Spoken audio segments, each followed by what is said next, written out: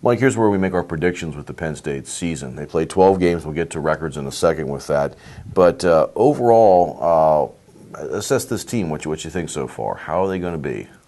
I think that there's no question that the NCAA sanctions and the defections and so forth and the problems they've had recruiting because of all of this stuff has depleted their overall talent base. And I think one of the things you're going to see is, for example, on special teams. There's no way they're going to have the athletes on special teams that they had. You're going to have, if you're talking about, for example, your number one tailback who's going to get 25 carries a game, also being your number one kickoff returner and your number one punt returner. You know what I mean?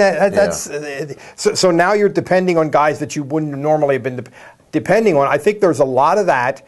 And I think their schedule, week in, week out, is a little better than it normally is. As we talked in the previous segment, Ohio U is a lot different than the normal Youngstown State or Indiana State last year. I think the overall quality of their schedule, it's going to be tough. They're asking a lot, and we are on uncharted territory here. There's lots of things you don't know at the beginning of every football season.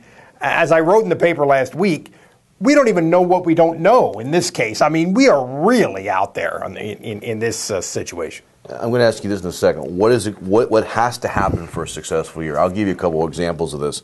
Matt McGloin's a starting quarterback, probably deserves to be either of the other guys. I think it's going to come down to decision-making. If he makes smart decisions, cuts down the turnovers, doesn't force things, that will help for a good year. Yeah, I think there's a possibility that they will have, because of Bill O'Brien, a schematic advantage on offense. I don't think they're going to have a physical advantage over the better teams in the Big Ten on offense. Right. They might have a schematic advantage, but that's going to depend on, you're right, on Matt McGloin understanding the offense and making good decisions. So that is a very big key.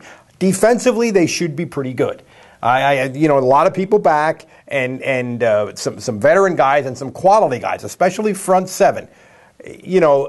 Every football team, every coach that we do a season preview on says we got to stay healthy. It is exponentially more true of Penn State than it is of the average football team. I think the offensive line will show an improvement just because they've got some really good coaches in there, and I think they've been working with the strength coach now, a different system. Yeah. But you're going to see a difference there as well. Overall prediction. What do you think? What's a good year for these guys? Well, it could go a lot of different ways. I predicted 6-6, 3-5 in the Big Ten, which doesn't sound very good. It's not very good for Penn State, but I just think that's sort of there's a lot of ways this could go, and that's sort of a cautiously maybe light prediction. But I'm going to go 6-6, 3-5. They lost a few guys with the latest sanctions, Silas Redd, Justin Brown being two that really jump out. I still think because of O'Brien and the new staff and what they can do offensively to freshen things up, I still think 8-4 overall. I'm not going to break it down in Big Ten, whatever. I think 4 losses could happen. 8-4 will be a good year. And with everything that's happening, I think it's going to be crazy up at State College for Week 1. Yep. I think the whole university is going to rally around this team, and I think it's a successful year. 8-4 could happen. I think anybody who thinks 8-4 isn't real good, all things considered, is nuts. But that's not. I don't think it's unreasonable at all. 8-4 could happen, and that would be a good year for Penn State.